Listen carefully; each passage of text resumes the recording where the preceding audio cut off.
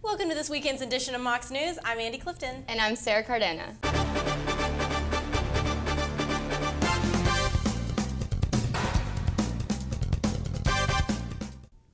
Former White House correspondent Dan Lothian began his 2-year lecture series on UTC's campus September 22nd. His first lecture touched on his beginning in broadcast and the time he spent working for CNN at the White House. Dr. Betsy Alderman helped initiate the lecture series after Lothian contacted her. He reached out to me last spring and said he would like to do this, and I said, oh, wow, to have somebody of his caliber in the communication department is an outstanding opportunity for our majors and our students in general to learn from somebody of Lothian's caliber. So, students and professors who attended were interested to hear from an acclaimed reporter, even if they were unfamiliar with Lothian's work. I really didn't actually know much about him. I knew he was a reporter, and from what Dr. Alderman told me, she said that he knew what he was talking about, so that's why I decided to come listen to him. Nice talk. It's always good to hear from somebody who's been there, done these things, share that wisdom, share that knowledge. Dan Lothian will be returning 4 more times in the current school year and 5 times in the 2015-2016 year. His next visit will be toward the end of the semester. This week, UTC students were offered rape aggression defense training through a program called R.A.D, taught by Corporal Rebecca Talbert. R.A.D is the largest organization or program ever endorsed by the International Association of Campus Law Enforcement Administrators. R.A.D is a women's-only self-defense program. Here we have the basic program, and they are based on the women's natural abilities, natural body shapes. It's all based on gross motor skills. Warning stance. Back off. Cautious stance. Participating students attended 3 classes in the UC Foundation building Monday through Wednesday night from 6 to 9 p.m. each night. The students were taught basic physical defense techniques along with techniques tailored to their individual strengths.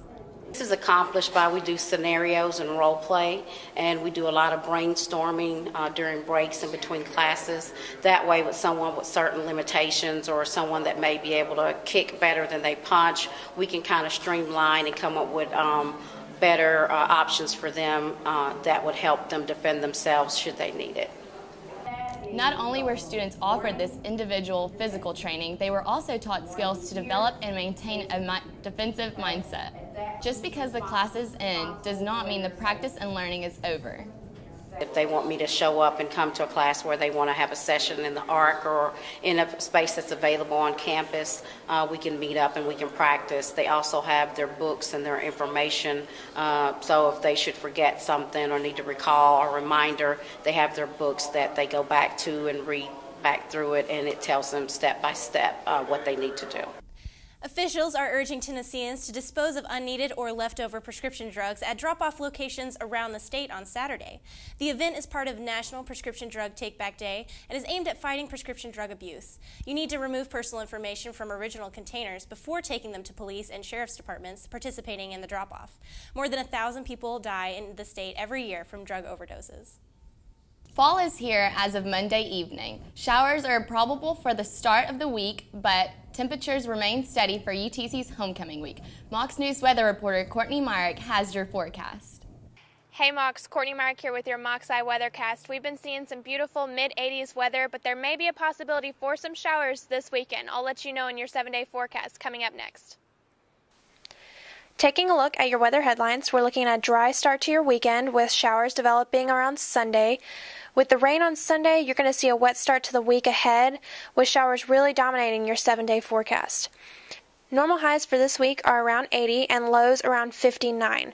Our yearly rainfall average is 31 inches, and right now we're 7.44 inches below that average, so those wet days ahead will help that a little bit. A record high for this week was 95 degrees back in 2010, and the record low was 36 back in 1967, so our temperatures right now are pretty nice.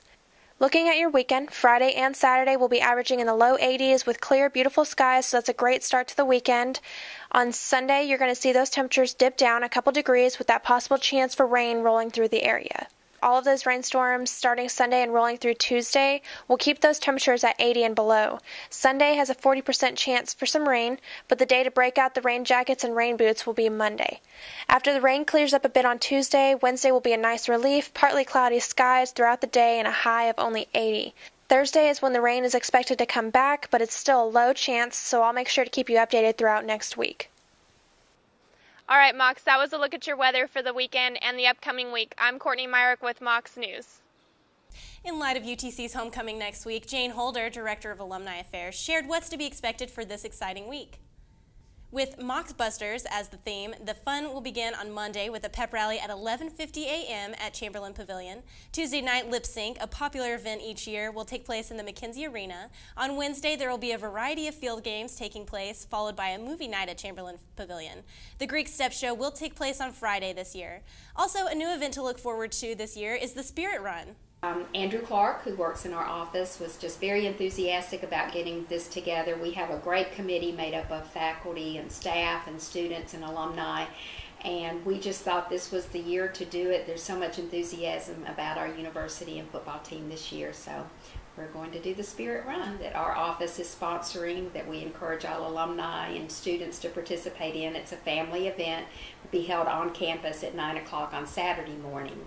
Tailgating begins at 1 p.m. next Saturday before the Mocs take on the VMI Cadets. UTC held their annual job fair this Wednesday. The job fair had a great turnout and over 88 companies attended.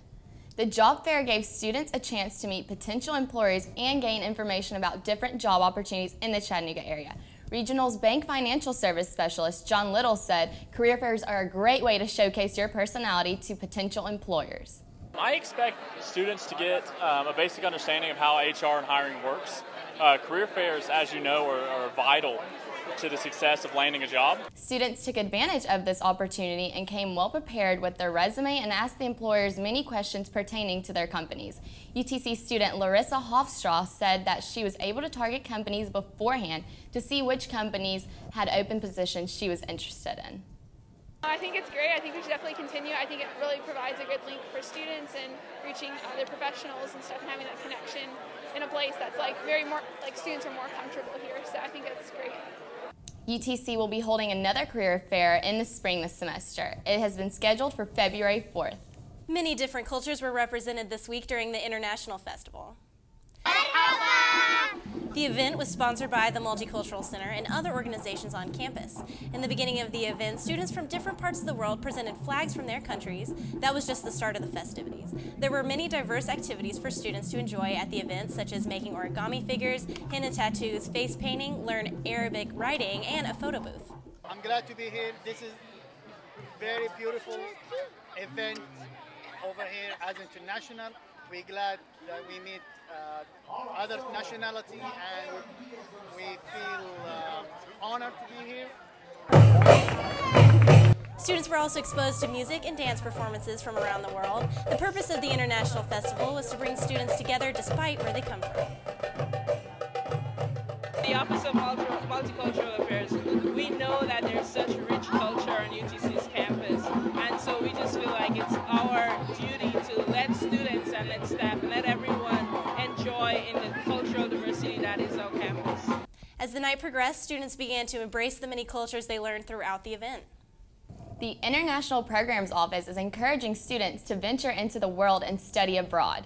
They hosted a number of organizations at the 4th Annual Study Abroad Fair this Thursday. Assistant Director Kristen Labs hopes students of all majors will consider studying abroad. We're hoping that they learn that study abroad is not just for language majors, and it's for everybody, even athletes and science majors. We're hoping that they'll come by and talk with people who are here from off campus. We've invited some visitors that represent study abroad organizations that we use, and gather more information, find out what their opportunities are, and then follow up with our office to do some advising and find the best fit program for them and for their major. Senior Satonia Thomas went to Spain this summer and shared her experience. I got to do stuff that I planned for and stuff that I didn't plan for, but I feel like I was really immersed into the culture and into the European Spanish experience. Any student interested in studying abroad can visit their office in the 2nd floor, 545 Oak Street. Students, this is the final reminder that the Sequoia Review will be taking submissions for the issue they have coming up this year. If you have literary works you would like to see published, whether it be fiction, nonfiction, poetry, or visual art, the deadline is this coming Tuesday, September 30th. You can do this by going online to sequoiareview.com. That does it for this edition of Mocs News. Thank you for joining us. Check out our videos uploaded throughout the week to YouTube. We air on the UTC TV channel 2.1, so tune in and have a great weekend from all of us here at Mocs News.